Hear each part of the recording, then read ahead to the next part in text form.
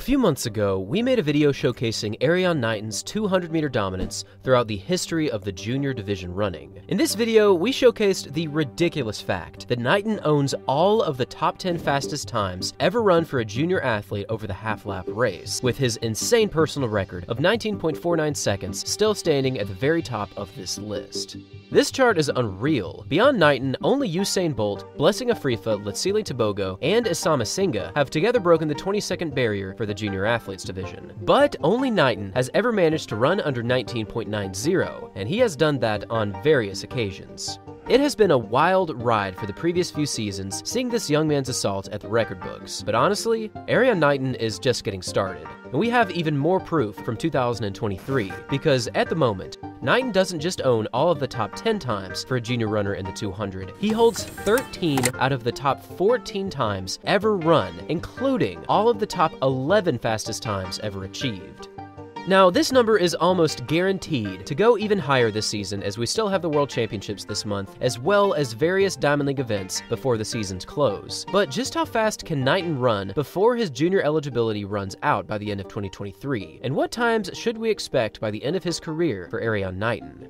In a recent interview with the Olympics channel, Knighton made the bold and incredibly deep statement that he eventually wants to break the 19-second barrier for the 200. This time would, of course, destroy the current world record of Usain Bolt, which currently stands at 19.19 seconds from 2009.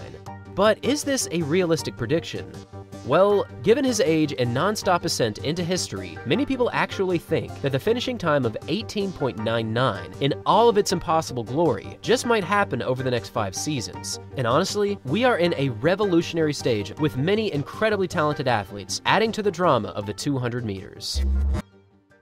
At the moment, we have Noah Lyles undoubtedly leading the charge with his undefeated stretch since 2021. We have Letsile Tebogo from Botswana officially entering the picture as a gold medal threat. And we have seemingly endless depth from Kenny Benerick, Zarnell Hughes, Udodi Onwuzurike, and Courtney Lindsay. And let's also not forget about the incredibly talented NCAA division, which had many athletes running well under 20 seconds this season. However, not to be forgotten in all of this incredible depth is Erriyon Knighton, who is without question already proving himself as one of the most consistent 200-meter runners of all time.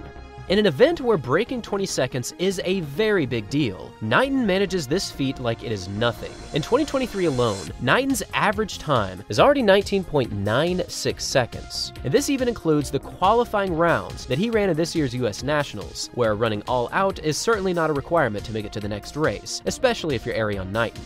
If we take away these much slower qualifying races, Knighton's 2023 average thus far comes out to a blistering time of 19.89 seconds, a time that would be competitive against pretty much any competition throughout history, and yet this is his season's average to date.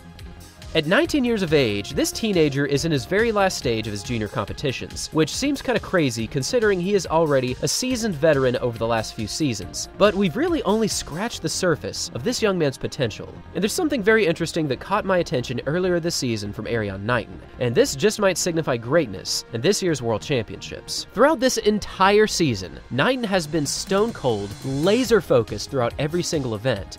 Even upon winning the United States Nationals, there was no over-the-top braggadocious celebration from this incredible win, which would certainly be merited considering that he took down athletes such as Christian Coleman, Kenny Benerick, and Fred Curley. However, instead of running around screaming and jumping around in glory, he just ran through the tape and moved on with his season. This kind of stone-cold stoicism kind of flew under the radar, but I actually think that this kind of reaction from Erriyon Knighton, who is still a teenager, showcases some high-level maturity in racing, and I think it just might lead to something great over the next few seasons. Now, there's nothing wrong with celebrating a great win. In fact, it can be a powerful factor to continuing your season in a positive direction. However, with Erriyon Knighton, this really strikes me as a point of endless focus, and it might lead to a new personal record at this year's World Championships. Now, if you'll remember, last season, after finishing second to Noah Lyles in the US Championships, he was being interviewed and he gave a very powerful statement that the job's not finished. And honestly, I think it's showing in 2023. In contrast to last season, 2023 is unfolding in a very different manner. Last year, we saw Knighton run his fastest time of the year during his season opener, And this 19.49 was certainly an incredible time. But even upon hitting the World Championships, we saw this kind of off-balance season break through, as his semifinals race was actually slightly faster than his finals performance. This racing challenge to perfectly peak at the right time is certainly not easy, and it takes even more focus to get through multiple rounds of running and then throw down your best time of the season. But Knighton appears to be absolutely ruthless this season, and upon reaching the World Championships, get your popcorn everyone, because he could unleash something special.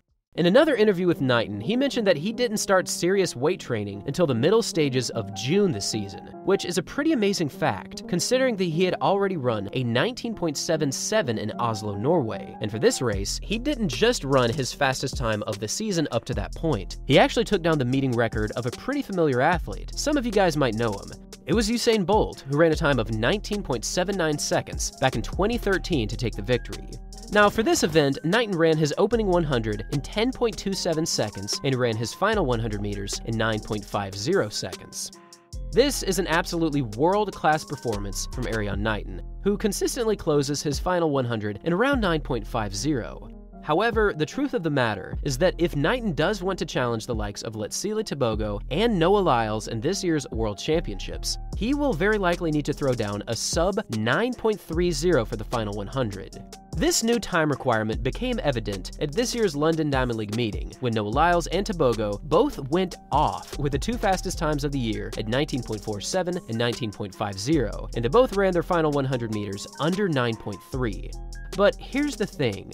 When Knighton gets a good start and has a solid close, he is absolutely competitive with anyone. In last year's United States Championships, Knighton ran an opening 100 in 10.31, and he actually ran his second 100 meters in 9.38 seconds. Now, to this date, this was still his all-time best performance over the final 100 meters, but he did have to compete with Noah Lyles on the day, so he wasn't quite able to take the victory, as Lyles threw down a crazy final 100 of 9.23 seconds. Knighton honestly has all the tools to compete with the best in the world in the 200 meters, and given his solid season thus far, his relentless focus, and his unstoppable dominance in running under 20 seconds for the 200, keep your eyes on this 19-year-old athlete at the World Championships, because we are certainly in for something special if he gets his race correct.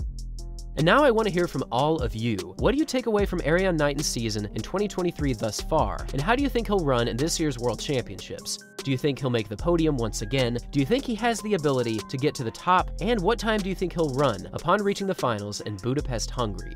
Leave your thoughts in the comments section down below. Thanks for watching, everyone. And as always, until next time.